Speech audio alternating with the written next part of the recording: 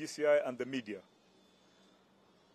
I don't have to talk a lot, but I need to focus on several issues regarding this current problem facing this country, where it has become almost a norm in any government entity to find some crooks getting employed using fake certificates or genuine certificate, but they are not owned legitimately by the person possessing it.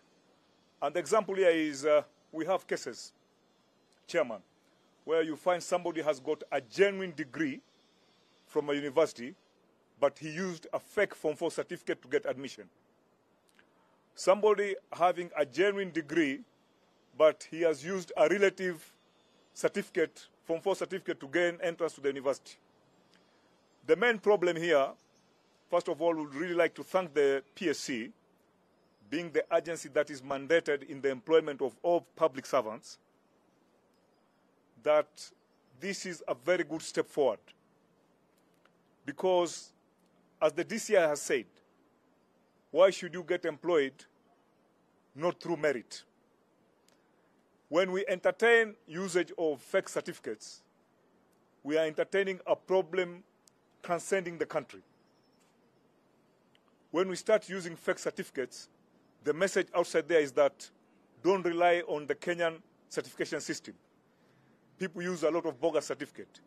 You are undermining the education system of this country, which is currently very reputable and respected. So, when we get hold of you through the vetting and authentication by agencies, my brother, the DCI, will look at the forgery aspect. Us will even do the forgery aspect, and will try to recover the money you have been paid. We have those cases before court, and we shall recover the money that you have been paid for all that time, and there will be the criminal aspect about it. But most important is that we need to ask ourselves, why is this problem now becoming very prevalent? Don't tell me it's because there's scarcity of jobs. When you tell me that, you are telling me that if you don't have enough money to buy enough food, go and steal to another, enter into your neighbor's house and steal, and it's allowed. There is nothing like that. If you don't qualify for a position, you don't qualify for that position. You are fit for a grade E in the public service, go there with your certificates.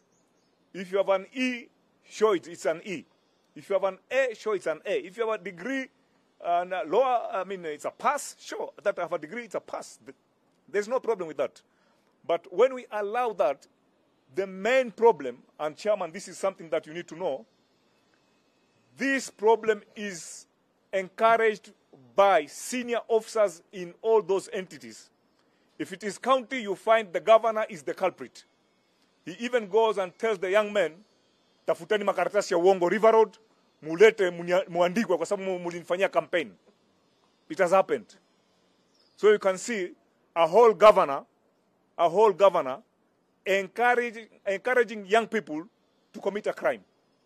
Or if you are head of a state corporation, na sasa unajua mimi hapa nimekuwa mkubwa na nataka kulift watu kutoka kwa village yangu, leteni makaratasi hapa. The recruiting officer is told, look at the other side, let this young man get employed. But the message to us is very simple. You get employed. I know we have limitation in terms of resources, but when the DCI, when the EACC, when the PSC get hold of you, there are two aspects there. The criminal aspect, you will end up in jail. And second, whatever you have been paid, EACC will try to recover. So that is the way it is. And Chairman and your team, we are very thankful. And thank you for inviting us, because you are showing the public that after you have done your job, the enforcement agencies will take over. The other thing that we request, especially to our members of parliament, we need laws to be amended on how to deal with this kind of problem. Because right now, as EACC, when we get hold of people with fake certificates and we charge them before court, you find a case is taking 3 years. For us as investigators, it took us half a day to check with Kenya National Examination Council that your certificate was fake. But by the time we prepare the file to the DPP, it goes to court, it takes years for it to get concluded. So we want laws that agencies like PSC, given those kind of powers, that they can give a sort of a summary and is taken to court, and a ruling or judgment is given immediately.